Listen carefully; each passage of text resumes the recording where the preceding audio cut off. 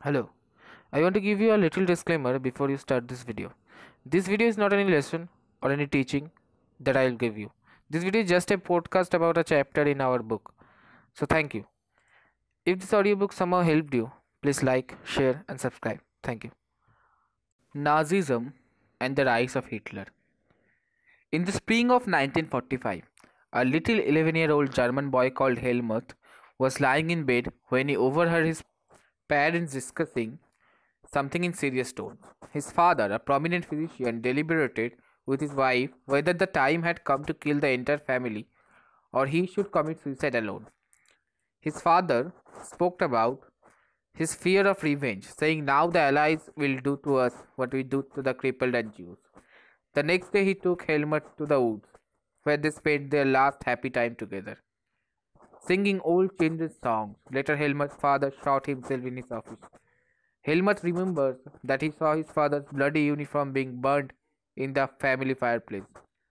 So traumatized was he by what he had overheard and what had happened, that he reacted by refusing to eat at home for the following 9 years. He was afraid that his mother might poison him. Although Helmut may not have realized all that it meant, his father had been a Nazi and supporter of Adolf Hitler. Many of you will know something about the Nazis and Hitler. You probably know of Hitler's determination to make Germany into a mighty power and his ambition of conquering all of Europe. You may have heard that he killed Jews, but Nazism was not one or two isolated acts.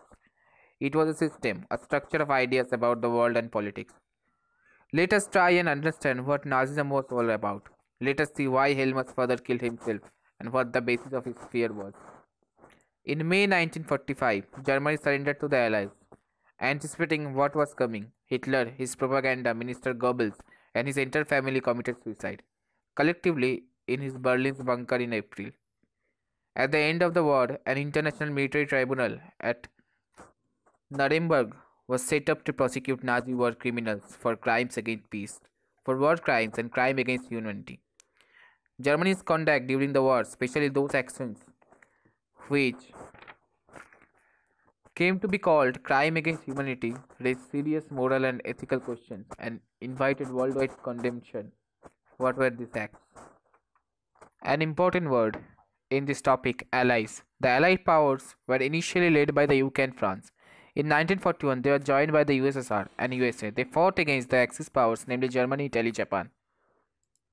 Under the shadow of Second World War, Germany had waged a genocidal war, which resulted in the mass murder of selected groups of innocent civilians of Europe. The number of people killed included 6 million Jews, 2 lakh gypsies, 1 million Polish civilians, 70,000 Germans who were considered mentally and physically disabled, besides innumerable political opponents. Nazis devised an unprecedented means of killing people, that is, by gassing them in various killing centers like Auschwitz. The Nuremberg tribunal imprisoned for life. The retribution did come, yet the punishment of the Nazis was far short of the brutality and extent of their crimes. The Allies did not want to be as harsh on defeated Germany as they had been after the First World War. Everyone came to feel that the rise of Nazi Germany could be partly traced back to the German experience at the end of the First World War. What was this experience? 1. Birth of the Weimar Republic. Germany, a powerful empire in the early years of the 20th century, fought the First World War 1914 to 1918 alongside Austrian Empire and against the Allies, England, France and Russia. All joined the war enthusiastically, hoping to gain from a quick victory. Little did they realize that the war would stretch on, eventually draining Europe of all its resources. Germany made initial gains by occupying France and Belgium. However, the Allies, strengthened by the US entry in 1917, won, defeating Germany and the Central Powers in November 1918. The defeat of Imperial Germany and the abdication of Emperor gave an opportunity to parliamentary parties to recast German polity. A National Assembly met at Weimar and established a democratic constitution with a federal structure.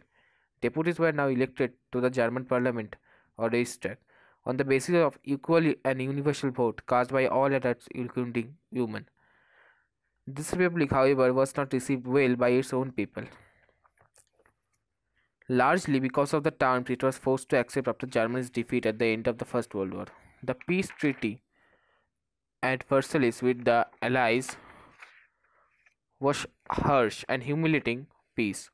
Germany lost its overseas colonies, a tenth of its population, 13% of its territories, 75% of its iron, and 26% of its coal to France, Poland, Denmark, and Lithuania. The Allied powers demilitarized Germany to weaken its power.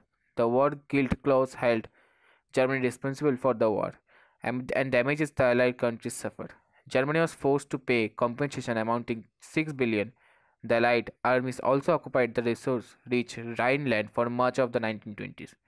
Many Germans held the new Weimar Republic responsible for not only the defeat in the war but the disgrace at Versailles.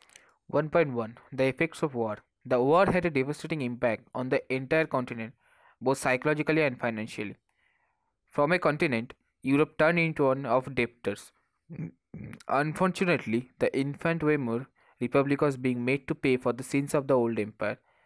The Republic carried the burden of war guilt and rational humanism, and was financially crippled by being forced to pay compensation. Those who supported the Weimar Republic, mainly socialists, Catholics, and Democrats, became easy targets of attack in the conservative nationalist circle.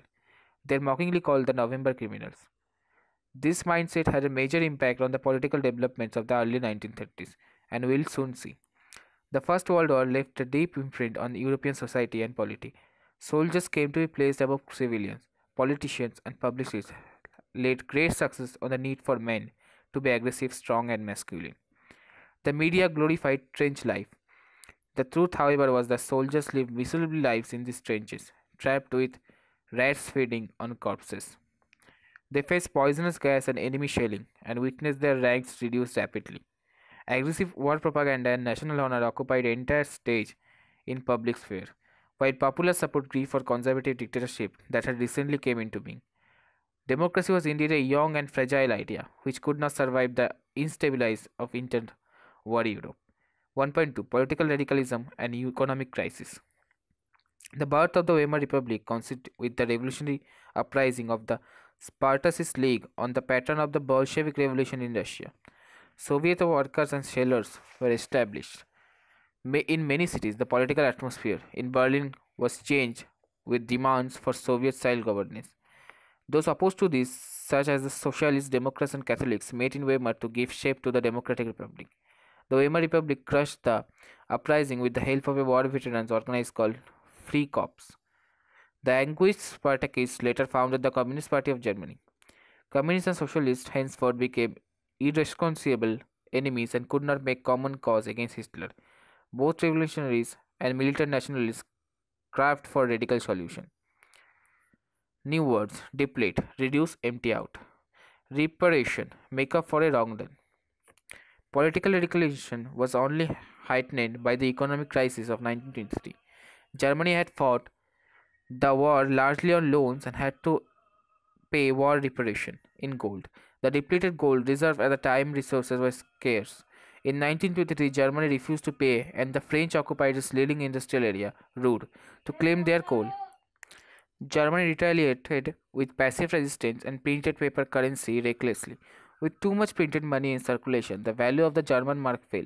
In April, the US dollar was equal to 24,000 marks. In July, 3,53,000 marks. In August, it was like 46,21,000 marks. And at 88,60,000 marks at December, figure had run into trillions as the value of the mark collapsed. Price of goods soared. The image of German carrying cartloads of currency notes to buy a loaf of bread was widely publicized, evoking worldwide sympathy. The crisis came to be known as hyperinflation, a situation when prices rise phenomenally high.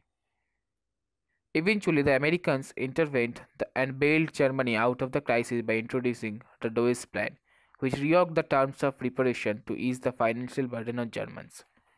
1.3 The Years of Depression. The years between 1924 and 1928 saw some stability, yet this was built on sand. German investments and industrial recovery were totally dependent on short-term loans, largely from the USA. This support was withdrawn when the Wall Street Exchange crashed in 1929. Fearing a fall in prices, people made frantic efforts to sell their shares. On the single day, 24 October, 30 million shares were sold. This was the start of the Great Economic Depression. Over the next 3 years, between 1929 and 1932, the national income of the USA fell by half. Factories shut down, exports failed, farmers were badly hit, and speculators withdrew their money from the markets. The effects of this recession in the US economy were felt worldwide. The German economy was the worst hit by the economic crisis. By 1932, industrial production was reduced to 40% of the 1929 level. Workers lost their jobs or were paid reduced wages. The number of unemployed touched an unprecedented 6 million. On the streets of Germany, you could see men with placards around their necks saying, willing to do any work. Unemployed youth played cards or simply sat at street corners, or desperately queued up at the local employment exchange. As jobs disappeared, the youth took the criminal activities and total despair became commonplace. The economic crisis created deep anxieties and fears in people. The middle class, especially salaried employees and pensioners, saw their saving diminish when the currency lost its value. Small businessmen, the self employed, and retailers suffered as their business got ruined. This section of society was filled with the fear of proletarianization and anxiety of being reduced to the ranks of the working class, or worse still, the employed. Only organized workers could manage to keep their heads above the water, but unemployment weakened their bargaining power. Big business was in crisis. The large mass of peasantry was affected by a sharp fall in agricultural prices, and women, unable to fill their children's stomachs, were filled with a sense of deep despair. Politically, too, the Weimar Republic was fragile. The Weimar Constitution had some inherent defects, which made it unstable and vulnerable to dictatorship. One was proportional representation. This made achieving a majority by one party a near impossible task, leading to rule by coalition. Another defect was Article 48, which gave the president the power to impose emergency, suspend civil rights, and rule by decree. Within its short life, the Weimar Republic saw 20 different cabinets lasting on an average 239 days and a liberal use of Article 48. Yet the crisis could not be managed. People lost confidence in the democratic parliamentary system, which seemed to offer no solution. New words, proletarianization, to become improvised to the level of working class. 2. Hitler's rise to power. This crisis in the economy, polity, and society formed the background to Hitler's rise to power. Born in 1889 in Austria, Hitler spent his youth in poverty. When the First World War broke out, he enrolled for the army, acted as a messenger in the front, became a corporal, and earned medal for bravery. The German defeat horrified him, and the Versailles Treaty made him furious. In 1999, he joined a small group called the German Workers' Party. He subsequently took over the organization and renamed it the National Socialist German Workers' Party. This party came to be known as the Nazi Party. In 1923, Hitler planned to seize control of Bavaria, march to Berlin and capture power. He failed, was arrested, tried for treason, and later released. The Nazis could not effectively mobilize popular support till the early 1930s. It was during the Great Depression that Nazism became a mass movement. As we have seen, after 1929, banks collapsed and business shut down. Workers lost their jobs and the middle classes were threatened with destitution. In such a situation, Nazi propaganda stirred hopes for a better future. In 1928, the Nazi Party got no more than 2.6% votes in the Reichstag, the German parliament. By 1932, it had become the largest party with 37% votes. Some important words: propaganda, specific type of message directly aim at influencing the opinion of people through the posters, films, and speeches. Hitler was a powerful speaker. His passion and his words moved people. He promised to build a strong nation, undo the injustice of the Versailles Treaty, and restore the dignity of the German people. He promised employment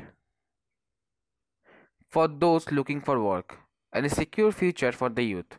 He promised to weed out all foreign influences and resist all foreign conspiracies against Germany. Hitler devised a new style of politics. He understood the significance of rituals and spectacle in mass mobilization.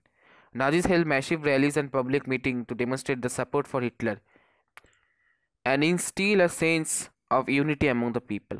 The red banners with the swastika, the Nazi salute, and the ritualized rounds of applause after the speeches were all part of this spectacle of power.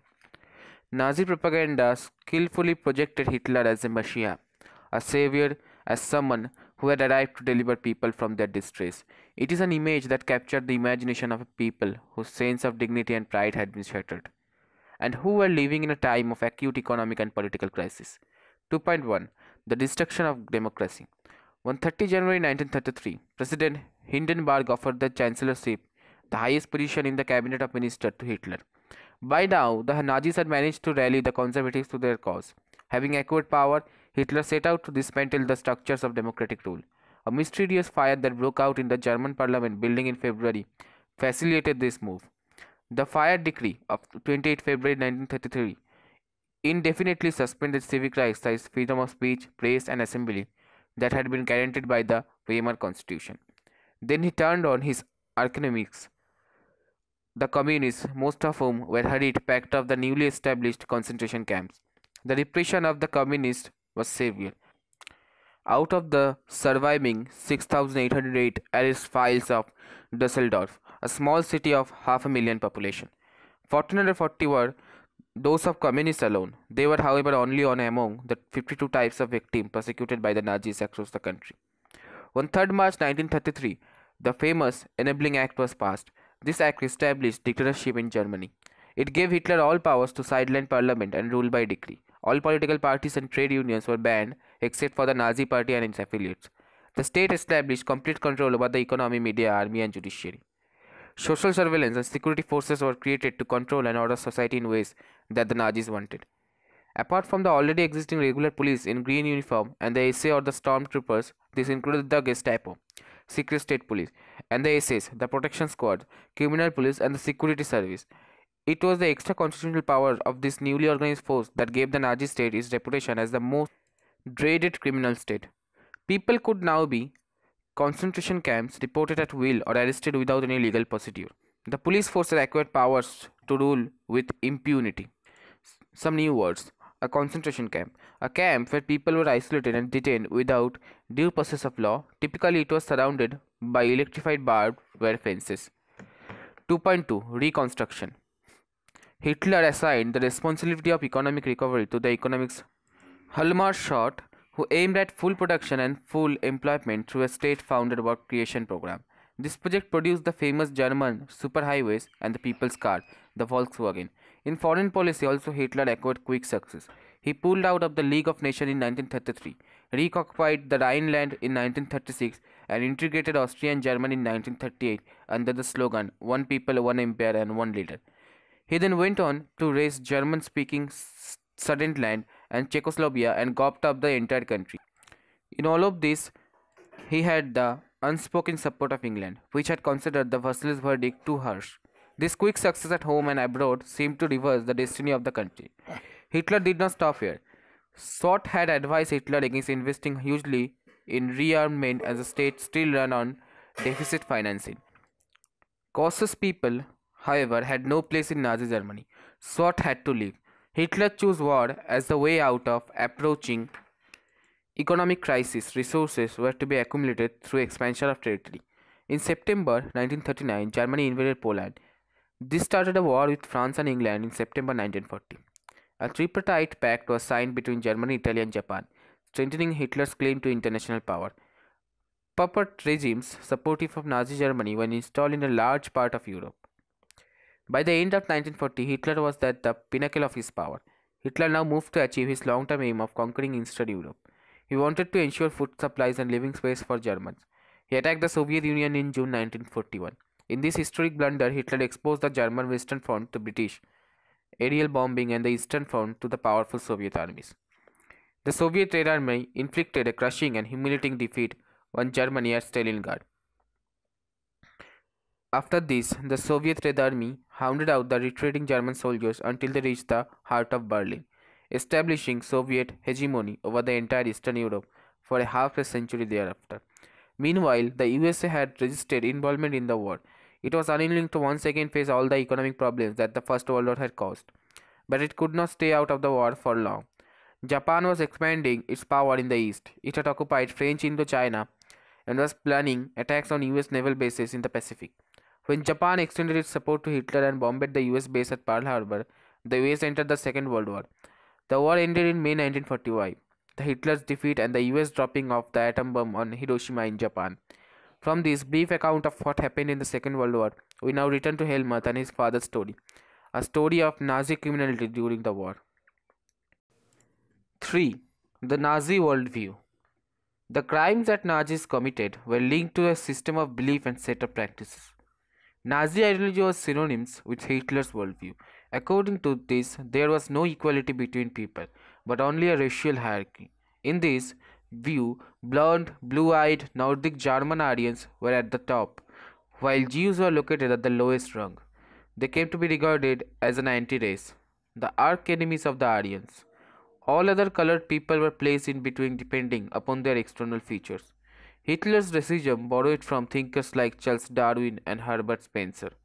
Darwin was a natural scientist who tried to explain the creation of plants and animals through the concept of evolution and natural selection. Herbert Spencer later added the idea of survival of the fittest. According to this idea, only those species survive on Earth that could adapt themselves to the changing climate condition. We should bear in mind that Darwin never advocated human intervention in what he thought was a purely natural process of selection. However, his ideas were used by racist thinkers and politicians to justify imperial rule over conquered people. The Nazi argument was simple: the strongest race would survive and the weak one would perish. The Aryan race was the finest. It had to retain its purity, become stronger, and dominate the world. The other aspects of Hitler's ideology related to the geopolitical concept of Lebensraum, or living space. He believed that new territories had to be acquired for settlement. This would enhance the area of the mother country while enabling the settlers on new lands to retain an intimate link with the place of their origin. It would also enhance the metallic resource and power of German nation. Hitler intended to extend German boundaries by moving eastwards to concentrate all German geographically in one place. Poland became the laboratory for this experimentation. Some new words: Nordic German Aryans. One branch of the classified Aryans. They lived in North European countries and had German or related origin. 3.1. Establishment of the racial state. Once in power, the Nazis quickly began to implement their dream of creating an exclusive racial community of pure Germans by physically eliminating all those who were seen as undesirable in the extended empire. Nazis wanted only a society of pure, healthy Nordic Aryans. They alone were considered desirable, only they were seen as worthy of prospering and multiplying against all others who were classed as undesirable. This meant that even those Germans who were seen as impure or abnormal had no right to exist. Under the euthanasia program, the Helmut's father, along with other Nazi officials, had condemned to death many Germans who were considered mentally or physically unfit. Jews are not the only community classified as undesirable. There are others. Many gypsies and black living in Nazi Germany were considered as racial inferiors who threatened the biological purity of the superior Aryan race. They were widely persecuted. Even Russian and Poles were considered subhuman and hence undeserving of any humanity. When Germany occupied Poland and parts of Russia, captured civilians were forced to work as slave labor. Many of them died simply through hard work and starvation. Jews remained the worst sufferers in Nazi Germany. Nazi hatred of Jews had a precursor in the traditional Christian hostility towards Jews. They had been stereotyped as killers of Christ and usurpers. Until medieval time, Jews were barred from owning land. They survived mainly through trade and money lending. They lived in separately marked areas called ghettos.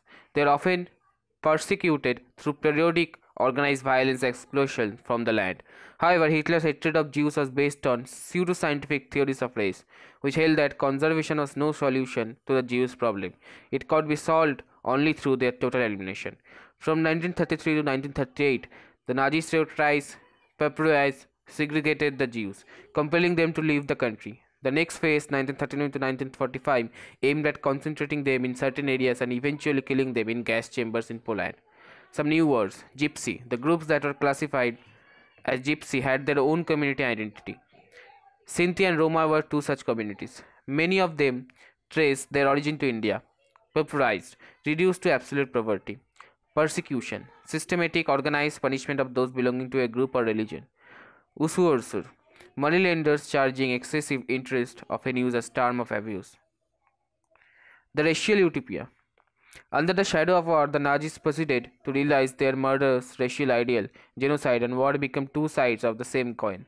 Occupied Poland was divided up. Much of northern eastern Poland was annexed to Germany. Poles were forced to leave their homes and properties behind, to be occupied by ethnic Germans brought in from occupied Europe. Poles were then herded like cattle in the other part called the general government, the destination of all undesirables of the empire. Members of the Polish intelligentsia were murdered in large numbers in order to keep the center people intellectually and spiritually servile. Polish children who looked like Aryans were forcibly snatched from their mothers and examined by race experts. If they passed the race test, they were raised in German families, and if not, they were deposited in orphanages where most perished. With some of the largest ghettos and gas chambers, the general government also served as the killing of fields for Jews. Steps to death. Stage 1. Exclusion 1933 to 1939. You have no right to live among us as citizens. The Nuremberg Laws of Citizenship of September 1935. 1. Only persons of German or related blood would henceforth be German citizens enjoying the protection of German Empire. 2. Marriages between Jews and Germans are forbidden. 3. Extramarital relation between Jews and Germans become a crime. 4. Jews are forbidden to fly the national flag. Other legal measures include boycott of Jewish businesses, expulsion from government services, forced selling and confiscation of their properties. Besides, Jewish properties are vandalized and looted, house attack, synagogues burnt, and main arrest in a pogrom in November 1938, remembered as the Night of Broken Glass. New word, synagogues, place of worship for people of Jewish faith. Stage 2, ghettoization, 1940 to 1944. You have no right to live among us. From September 1941, all Jews had to wear a yellow Star of David on their breast. This identity mark is stamped on their passport, all legal documents and houses. They are kept in Jewish houses in Germany and in ghettos like Lodz and Warsaw in the east. This became sites of extreme misery and poverty. Jews had to surrender all their wealth before they entered a ghetto. Soon the ghettos were brimming and with hunger, starvation, disease due to deprivation and poor hygiene. Stage 3. Annihilation 1941 onwards. You have no right to live. Jews from Jewish house, concentration camps and ghettos from different parts of Europe were brought to death factories by the good trains. In Poland and elsewhere in the east, most notably Belzec, Auschwitz, Sobibor, Treblinka, Chelmeno, Majdanek, they were charred in gas chambers. Mass killings took place within minutes with scientific precision. 4. Youth in Nazi Germany. Hitler was fanatically interested in the youth of country. He felt that a strong Nazi society could be established only by teaching children Nazi ideology. This required a control over the child both inside and outside school. What happened in schools under Nazism? All schools were cleansed and purified. This meant that teachers who were Jews or seen as politically unreliable were dismissed. Children were first segregated. German and Jews could not sit together or play together. Subsequently, undesirable children, Jews, the physically handicapped gypsies were thrown out of the schools, and finally in the 1940s, they were taken to the gas chambers. Good German children were subject to a process of Nazi schooling, a prolonged period of ideological training. School textbooks were rewritten. Racial science was introduced to justify Nazi ideas of race. Stereotypes about Jews were popularized even though mass classes. Children were taught to be loyal and submissive, hate Jews and worship Hitler. Even the function of sports was to nurture a spirit of violence and aggression among children. Hitler believed that boxing could make children iron-hearted, strong and masculine. Youth organizations were made responsible for educating German youth in the spirit of National Socialism. 10-year-olds had to enter Jungvolk. At 14, all boys had to join the Nazi youth organization Hitler Youth, where they learned to worship war, glorify aggression and violence, condemn democracy and hate Jews. Communist gypsies and all those categories as undesirable. After a period of rigorous ideological and physical training, they joined the labor service. Usually at the age of 18, then they had to serve in the armed force and enter one of the Nazi organizations. The Youth League of Nazi was founded in 1922. 4 years later, it was renamed Hitler Youth to unify the youth movement under Nazi control. All other youth organizations were systematically dissolved and finally banned. Some new words: Jungvolk, Nazi youth groups for children below 14 years of age. 4.1 The Nazi Cult of Motherhood. Children in Nazi Germany were repeatedly told that women were radically different from men. The fight for equal rights for men and women that had become part of democratic struggles everywhere was wrong and it would destroy society. While boys were taught to be aggressive, masculine, and steel hearted, girls were told that they had to become good mothers and rear pure blooded Aryan children. Girls had to maintain the purifier of the race, distance themselves from Jews, look after the home, and teach their children Nazi values. They had to be the bearers of the Aryan culture and race. In 1933, Hitler said, "In my state, the mother is the most important citizen." But in Nazi Germany, all mothers were not treated equally. Women who bore racially undesirable children were punished, and those who produced racially desirable children were awarded. They were given favored treatment in hospitals and were also entitled to concession in shops and on theatre tickets and railway fares. To encourage women to produce many children, honor crosses were awarded. A bronze cross was given for 4 children, silver for 6, and gold for 8 or more. All Aryan women who deviated from the prescribed code of conduct were publicly condemned and severely punished.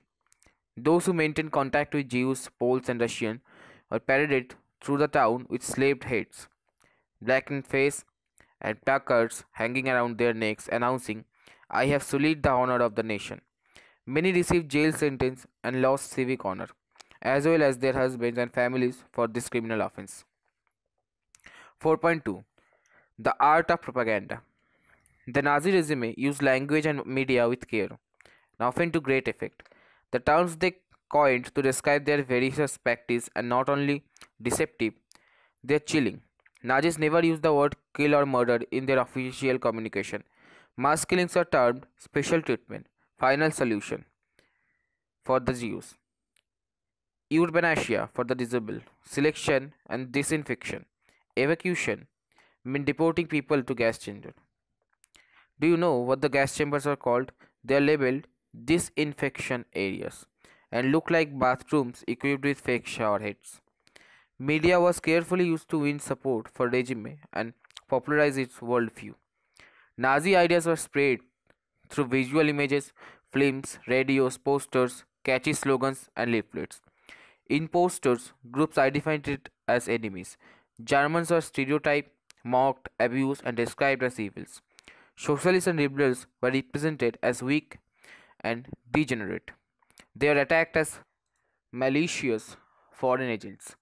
Propaganda films were made to create hatred for Jews. The most infamous film was The Eternal Jew. Orthodox Jews were stereotyped and marked.